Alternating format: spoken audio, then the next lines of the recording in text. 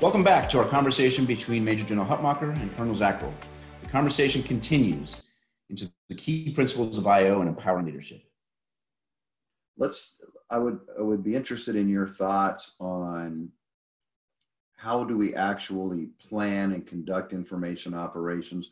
What are the critical steps, principles, things like that? Would love to hear your thoughts on that. Sure. First off, I want to make sure that everybody understands I was an influence or cognitive side information operations specialist, for lack of a better term. I do have some technical training. Like NPS was kind enough to let me learn a lot about cyber while I was there by letting me work with the good folks at Microsoft. But really, my focus was on those IO activities that focused on shaping perceptions and ultimately driving behavior. But in general, there's some 4 critical steps that I view as essential to conducting information operations. The first is, and then that's defining objectives and really laying out your desired end states and effects. The second one is defining or identifying, defining, and analyzing your target audiences. You have to know who is the right audience to speak to in influence activities, and you have to really know them and know them at a level that oftentimes people don't appreciate. The third one is walking through and selecting the right tools and mediums to apply to reach those audiences and or block that audience's access to another form of information that may be counter to your objectives. And the final one is assessing. And I can't beat the drum hard enough about this. Assessing is an essential step, both during execution and after or post execution for this. It is much more of a developed process than what people standard think about with BDA. People want to look at battle damage assessment or try and make it analogous to battle damage assessment. But you've got to be doing assessment both before you act, during your actions to adjust, and then after you have completed it to see if you achieved your desired end state. So if we want to unpack each one of those in turn, defining the objectives and the desired effects, it in some respects is not that much different than other military planning. You start with your operational objective. What is it you're trying to do? What is it the commander needs us to get done? Then, really laying out your intermediate objectives. Now, oftentimes the higher you go in information operations, the more intermediate, or the more complex the behavior you're asking for, the more intermediate objectives you're going to have to build in. And so you really have to think those things through. But those become your pacing actions as you move through an information operation execution. And then additionally, as I mentioned, you can also fuse an information operations objective into an overall traditional military operation. You should never forget that. They don't have to stand alone. And oftentimes, some of that was, the fault of the information operations guys, but also the fault of the conventional planners, in that they would tell the IO guys, go off in your corner and do your thing, and we'll build our plan here. And oftentimes what you had was an information camp or an information or a series of information objectives that were not synchronized or not integrated into their own conventional operation plan or traditional operations plan. And that's a recipe for disaster, quite frankly. That's where you get things like the Red Wedding, where nobody thought that through. Now, because I came out of the information operations community, I believe that's a failing on our part. The first thing that I would do as a commander was hit the ground and read my own commander's objectives, and then go and tell him how I was going to support him. Here are my objectives to get your objectives accomplished. And frequently, unfortunately, oftentimes what happened was, not with this, but if you don't do that as an IO professional, you walk in and let yourself be put off in the corner, you're just off doing IO shit, pardon my expression. And that's not helpful. It's desynchronized. So after you've really walked that through, briefed that to your leadership and said, here's where this is going to, here's how I am going to help you. The next step is really, and this is where it is different, is really focusing in on analyzing and understanding your audience. And this is where cultural knowledge, linguistic knowledge, general knowledge of how to analyze demographics, intelligence, and population-centric intelligence comes in. That's huge. You have to know the demographic data cold, and it has to be real. But then you also have to take a look at things like language capability. You have to have the right language capability, not just speaking in the proper language. Modern Standard Arabic is great. Modern Standard Arabic with the right gender of speaker, the right tone, the right idiomatic uses. And by the way, MSA is a great language because words used in North Africa don't match words used in the Levant.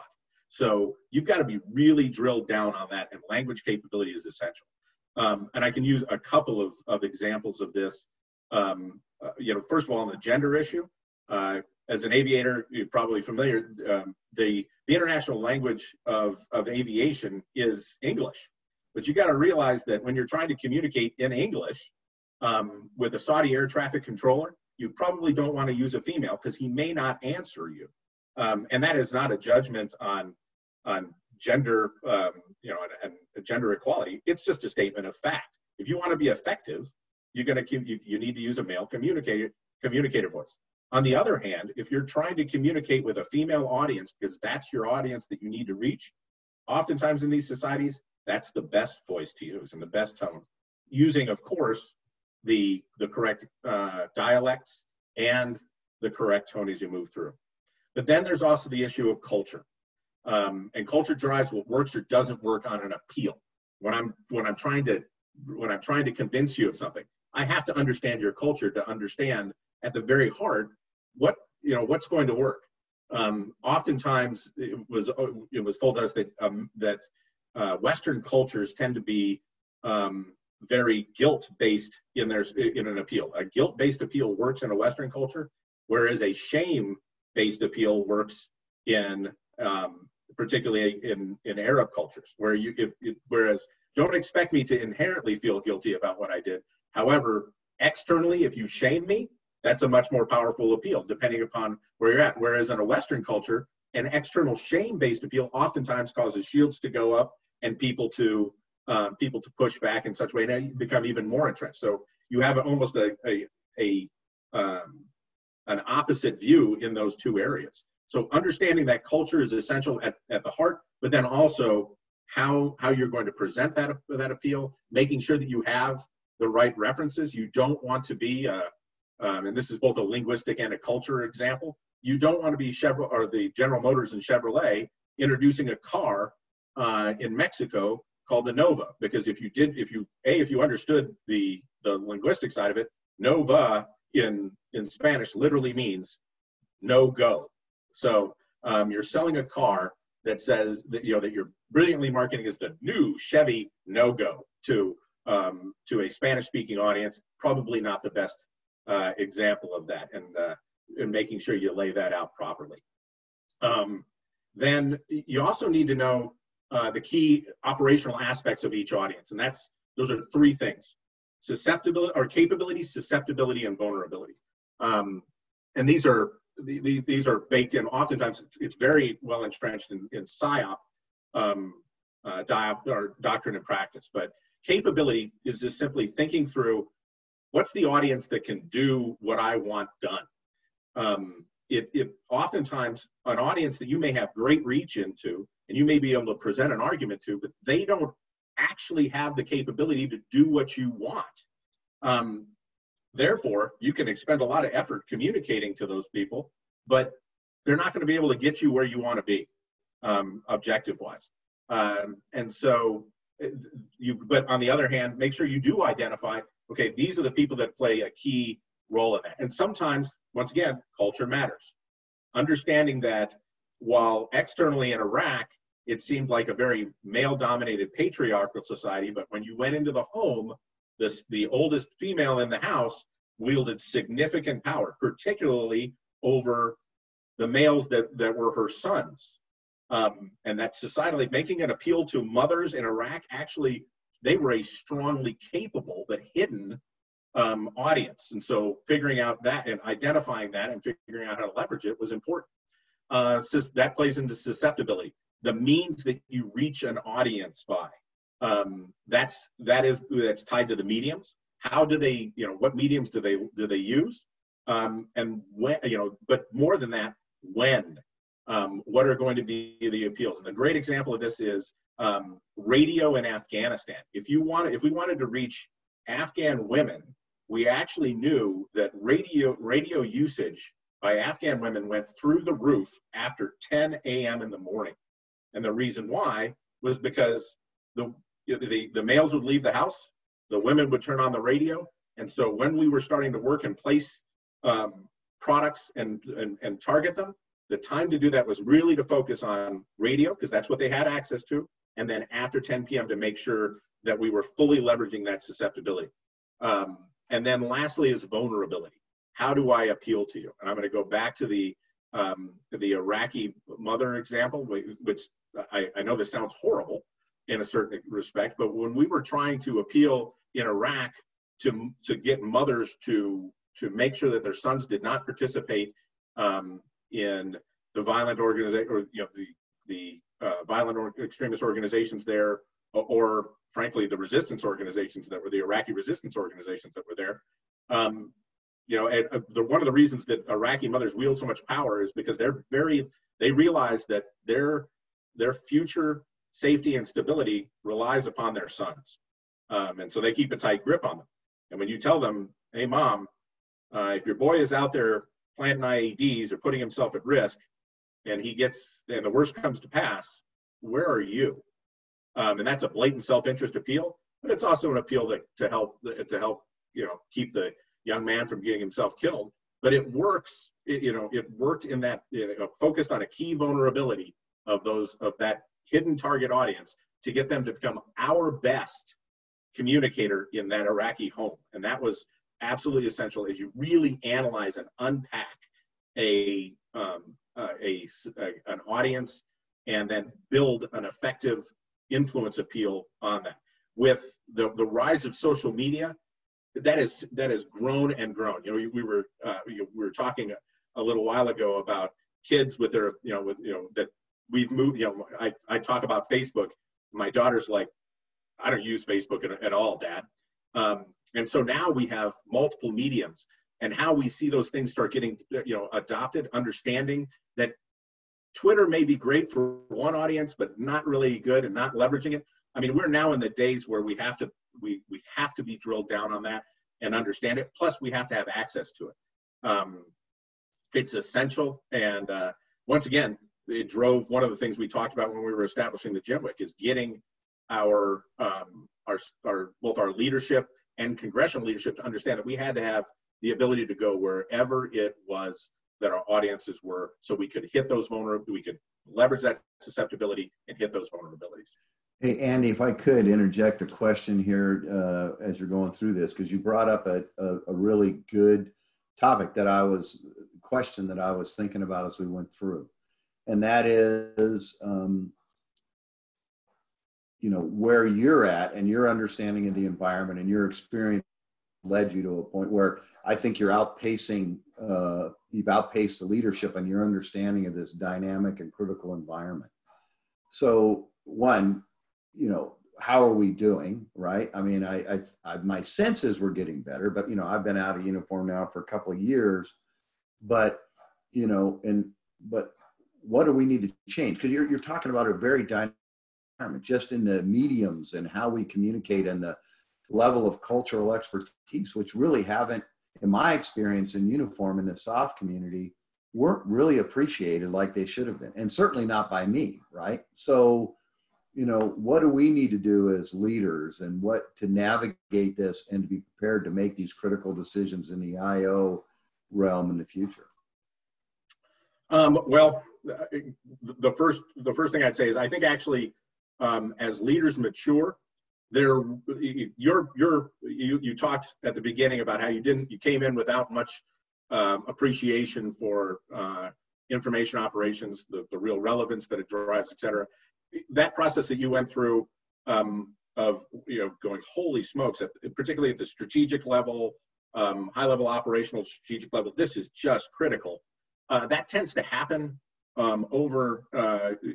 You're not the only one that I've leader that I've had that said I had no appreciation for how important this was. So I think one of the things we probably need to do is really drive home in almost, I would say at battalion and at brigade level now, because those are the growth medium for senior leaders in the military, and the equivalents in all the services, is drive this home in their PME. We have to get better at teaching folks that that this is it now is the game.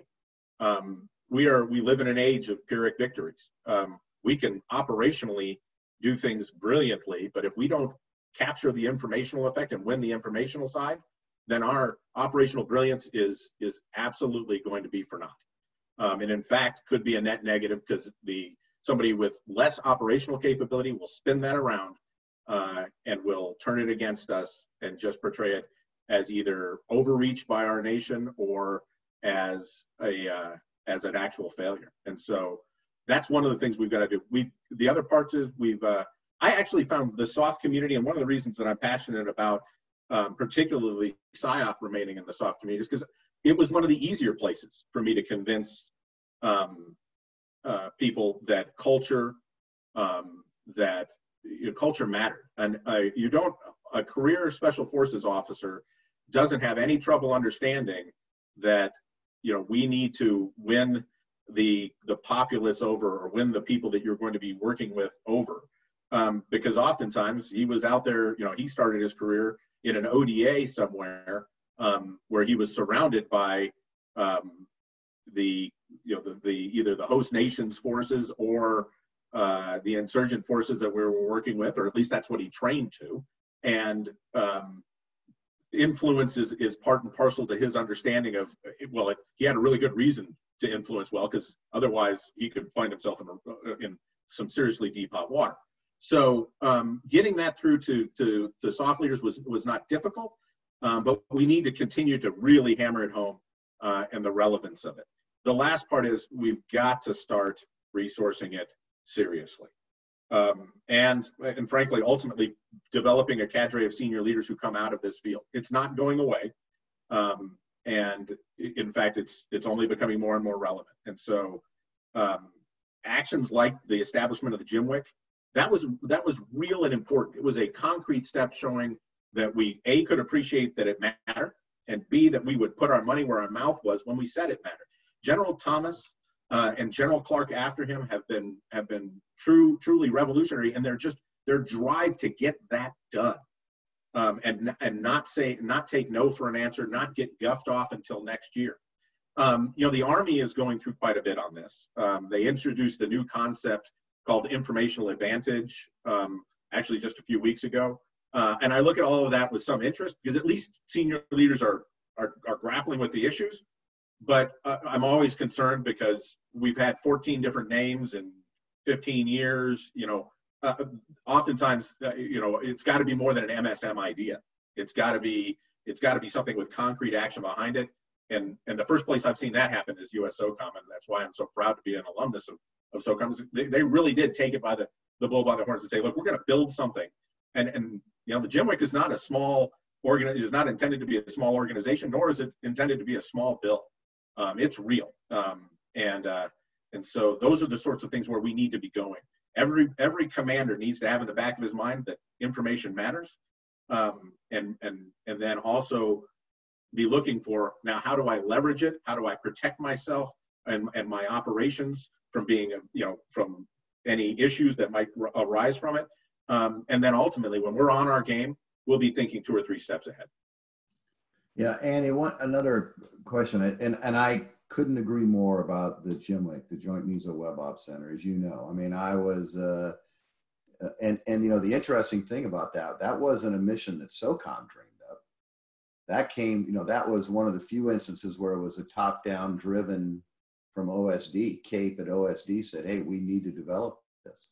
And, you know, it was also interesting to me that even though we had some bumps in the road at various levels with other agencies, Cybercom and things like that, at least at some level there was acknowledgement that this was really a SOCOM was best suited for this mission. And I had some very candid and frank discussions with General Fogarty on the issue when I was at J3.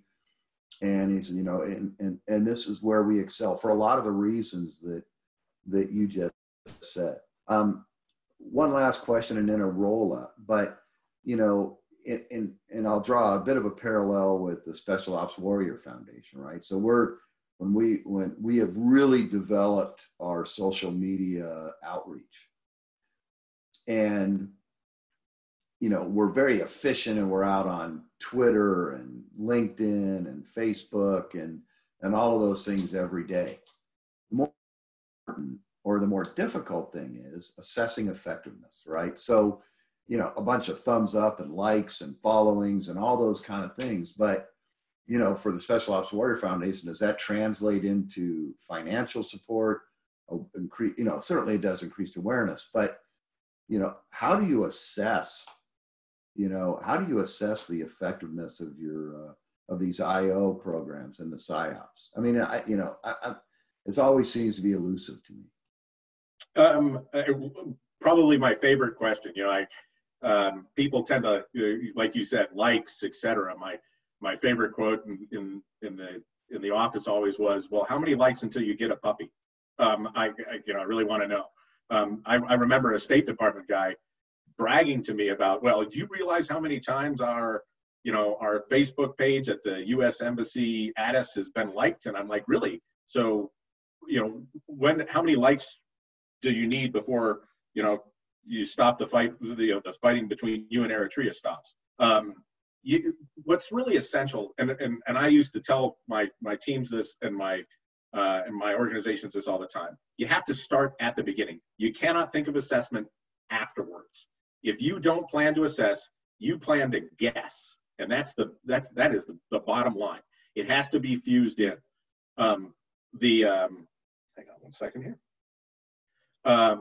You really have to build that in, and so you focus on that.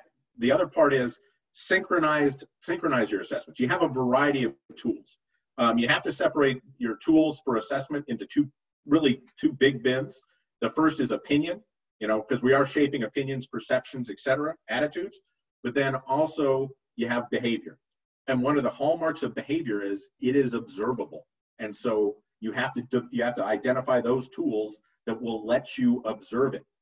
So the first part is, you know, building in those interim objectives, building in things like focus groups, opinion polling, etc., and building those pieces in so that they're synchronized, and you can kind of measure if you've hit a particular interim objective to a level that you can now move on and start moving to the next more developed opinion, attitude, or behavior or opinion and attitude that ultimately leads to that behavior. At the second time, you've got to have the intelligence capabilities so that you can see when the behavior happens. There's a really super example of this that occurred in during the invasion of Iraq back in 2003. As we're getting prepared, we were really working over with more traditional PSYOP means most of the Iraqi frontline units that were facing to the south towards Kuwait, and we were hitting them with leaflets oftentimes, but also some radio messaging to their commanders. What we were seeking was capitulation, not surrender, and that was a very important operational reason for that. In that, if they surrendered, we had a huge logistic problem that we had to deal with. If they just capitulated and held in place, we could move around them and continue to move. So ultimately, though, what happened, we had a lot of brainstorming went on. What do we do so that we know they've capitulated? And what they ultimately came up with for the tank units was put your tanks in a square formation, gun tubes facing in. There is having been started my career as a tanker, there is no operational reason you would ever do that unless the entire unit decided to commit suicide simultaneously. So that was, though, observable. And all we needed was one overhead flight. Somebody looks down and goes, are they in a square formation? Yeah. Which way are their gun tubes facing? Inside. Okay. That's communication. That's behavior. And that's essential. Building that in, we knew exactly that influence activity had worked. The same thing has to be in place otherwise. And sometimes it will be, SIGINT, so that you've got SIGINT poised to start picking up messaging from an adversary to know that a mill deck has effectively taken, or that they bit on the deception story. Or it could be, looking at, being in position with HUMIT to know that people are starting to take an action in a particular place that you're driving for. That's the crux of that, of assessing effectively. But it all starts with good planning. IO plans, I'll put this out there, IO plans are really not any harder to assess than traditional military operations. You just have to think about it a little bit more and then have your stuff in place to make it happen. Wow, this has been fascinating. Yeah, I know we're getting close on time here, a little over. Any closing thoughts, Andy, before I wrap it up and pass it back over to Brian? Just one really is that, I admittedly, I throw this out there, and this is really, I know it seems like a lot of this is complex, very specialized stuff, but one of the things is that one of the successful things that has occurred is the integration of IO professionals, particularly when units deploy, very deep into organizations, all the way down, always to the brigade, frequently to the battalion level, speaking in Army terms. But really, one of the things I would tell leaders is find those guys and challenge them. I didn't become, going to MPS was great, but that didn't make me an effective IO planner, a PSYOP and IO planner. What did was uncompromising leaders who wouldn't accept a second-rate answer from me and really drove me to produce the best piece. That's the thing that the advice that I would give to military leaders who are looking at this, or even leaders who are in the civilian side who have some form of engagement office, a marketing office, et cetera. Drive them to explain how they're going to apply their competencies to support your organization's mission or objectives. And then always, always, always force them to tell you how they're going to measure it. And you're going to see success with information operations because you'll have thought about it and you'll be in position to really take advantage of it. Andy, I couldn't agree more. It seems no matter what the topic, it all comes down to leadership, and organizations take on the values and priorities of their leaders. And I do agree with you. I do think we are embracing this in a way we have never done in the past. We've seen the operational impacts of not embracing it.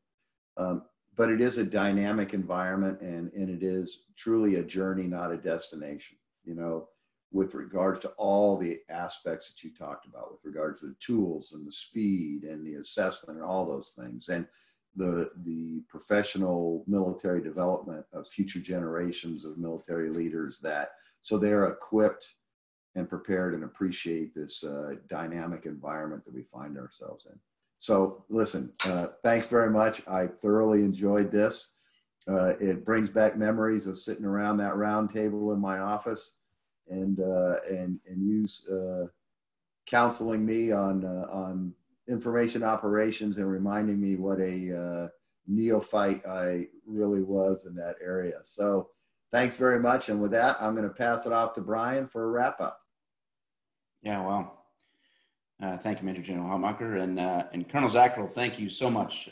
Really, just great job overall, and certainly, for the simpletons, Marines like myself, summarizing the purpose and application of IO at the top level. Really, I think puts it in some context that makes it easy to digest. And where to start? Your top level breakdown from recognizing kind of the rapid shift in tech.